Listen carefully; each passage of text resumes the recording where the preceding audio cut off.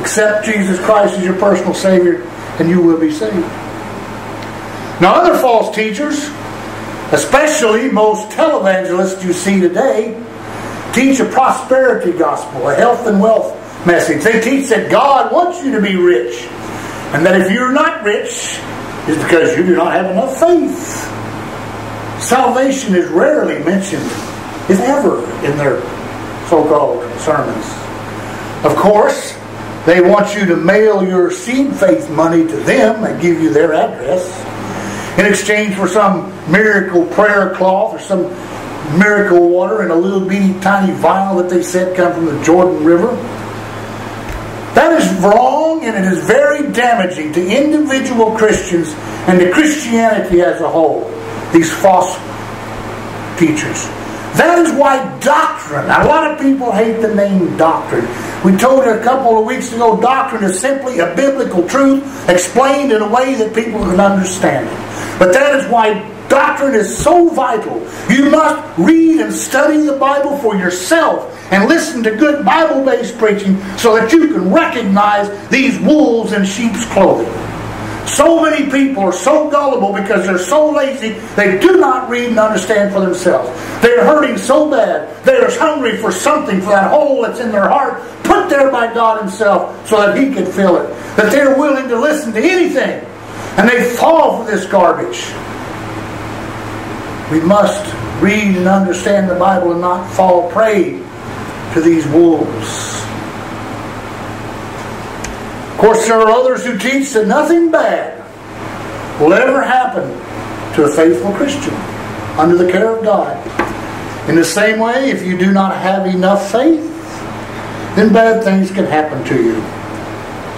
Of course, any Christian who reads the Bible for himself will discover that there is no truth in that. Christians will suffer for many reasons, but we won't go into all of that today. It is enough to know that just because you are a believer doesn't mean you won't suffer hardship. I don't care what Joel Osteen says with his $1,000 smile.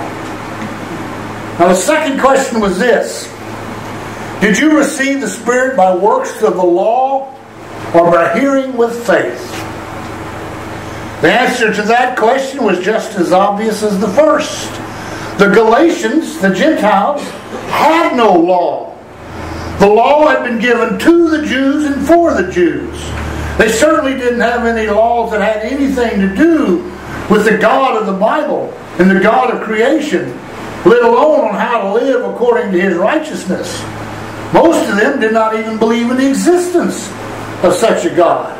They had all these other gods made of wood and stone, gods made from their own hands, from their own imaginations. Exception being the God-fearers and the proselytes. These were those who came to the outer courts of the temple to listen and to learn, and those who underwent circumcision and converted to the Jewish faith. But they had accepted the Jewish law. But just like the natural-born Jew, the law is not what saved them. It was by grace through faith that they were saved. A free gift from God, and not of works that anyone could boast. Paul's rhetorical question was designed to focus their attention on that fact. By grace you have been saved through faith. The third question was, having begun by the Spirit, are you now being perfected by the flesh? What Paul was attempting to point out with that question was that since their conversion was made possible by the Spirit, working through faith and hearing, it must surely be that the Spirit is what is required to be sanctified, progressively sanctified. You'll recall, you are sanctified when you believed, you are set apart. That is positional sanctification. But then as you get cleaned up by reading His Word and walking in obedience, you are being progressively sanctified. And ultimate sanctification we call glorification. When we will be made perfect as He is perfect. When our disembodied souls, if we're already passed on, will be reunited with our resurrected bodies. We will be perfect and glorified, and no sinful thought will ever enter our minds again. God, I look forward to that day. But if they were able to be saved by the works of the law or good deeds, what made them think they could build on the foundation of the cross based on their own human strength and abilities, if they were unable to be saved by those things? The truth of the matter is they can't, and neither can we. We all need the help of the Holy Spirit to keep going, because we will only drift away from holiness if left to our own devices, our own strength. We cannot do it on our own. If they were able to do that, they wouldn't have needed the Spirit's assistance to begin with. Now that brings us to the fourth question, which is, did you suffer so many things in vain, if indeed it was in vain? All three of Paul's known missionary journeys took him through the region of Galatia. You remember, we talked about Galatia, Little France, the Gauls, and all that when we began this series. There he preached and started many churches in the area of Galatia. In Acts 14, 19 through 22, we learn about something that happened to Paul on his first missionary journey and the warnings he gave his fellow Christians. I'm going to read it. If you want to go there, that's fine. Acts chapter 14.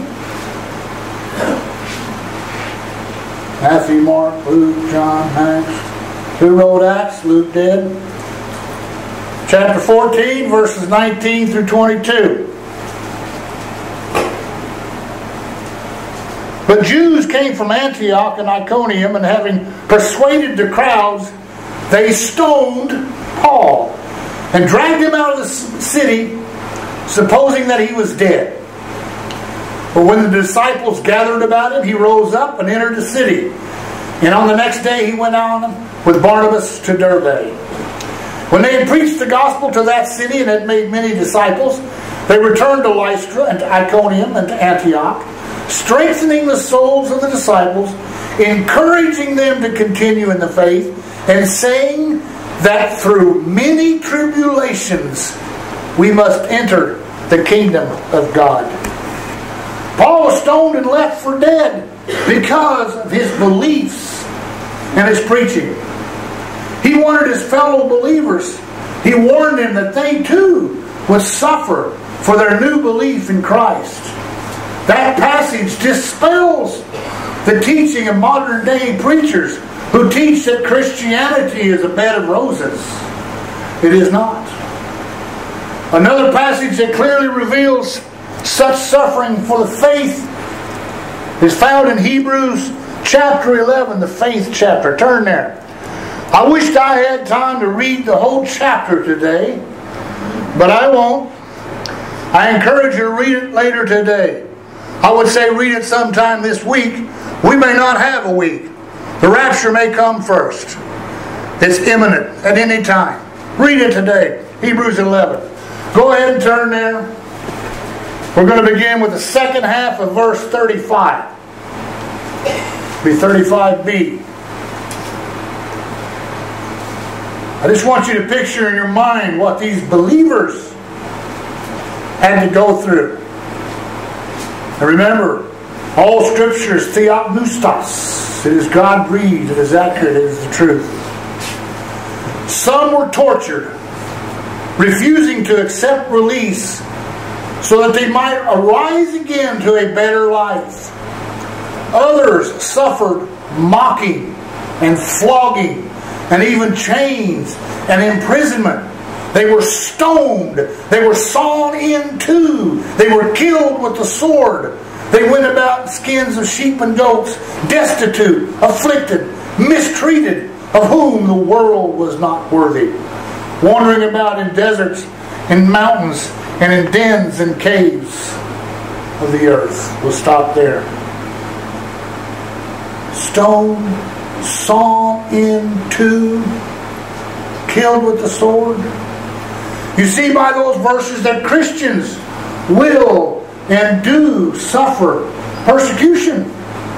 If the world rejected Jesus and spat on him and refused to listen to him and killed him on a Roman cross, what makes you think the world will treat you any better? We are blessed here in the United States. Even though this country is no longer a Christian nation, we're still generally safe to come to church and worship.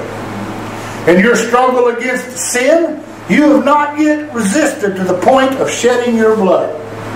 Hebrews 12:4. Now what do I mean we aren't a Christian nation anymore? Well, I'll tell you. The Bible and Jesus Christ no longer have pride of place in this nation. It has been marginalized. For example, all of our major universities, Harvard, Yale, all of them were founded as evangelical Christian schools. They are now secular and worldly to an extreme, filling the heads of their students with secularism. Even many of our seminaries today turn out preachers with a liberal, non-Bible-based theology that God, Jesus, might not have been divine. He was a very wise rabbi. It's all garbage. Jesus was the Son of God. We have removed God from our schools, our courthouses, our public squares, and most other institutions. We have legalized gay marriage and murdered innocent babies by the millions and call it a woman's choice. We have ostracized Christian behavior. The pagan holiday of Halloween, which will be celebrated tomorrow, is growing by millions of dollars each year, while the true meaning of Christmas is being marginalized. Christmas has become so commercialized that even believers are more focused on the latest trends than on a gift that was given to us 2,000 years ago. It is ironic that in a survey, a very recent survey, around 75% of Americans identified themselves as Christians. I don't believe it for a minute. They're lying. If that were true, there would be no abortion and gay marriage in this nation. There would still be prayers in school, and evolution would not be taught as the truth, and creationism denied. And Christmas would be about Christ. Atheists like Christopher Hitchens, Richard Dawkins, and Bill Maher, you've seen him on TV, would not be given the press and the TV shows that they are given. And mainstream media would not be a bunch of liars covering up the truth the way they do. They only tell the side of the story they want you to hear. And it is not the Christian viewpoint.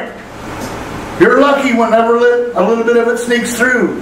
Jeffress was on there, and what do they do with him preaching the truth? They ridicule him and besmirch him, trying to tear down a political candidate because of something he said, which was the truth. If we were a Christian nation, we would not have a president who apologizes to the radical Islamic world for the so-called sins of this Christian nation, and who takes sides against Israel. If we are against Israel, we are on the wrong side of history and the wrong side of God. Yes, Israel is secular right now. It's a Zionist Israel. But God is not finished with them. He will fulfill every promise He made to them. As a church, I believe that we will be raptured out before that time. But we must be on the side of Israel. Those are Jews over there for the very first time in history now. There are more Jews in Israel proper than there are even in the United States. That just flopped a few years ago. There were more here, now there's more over there.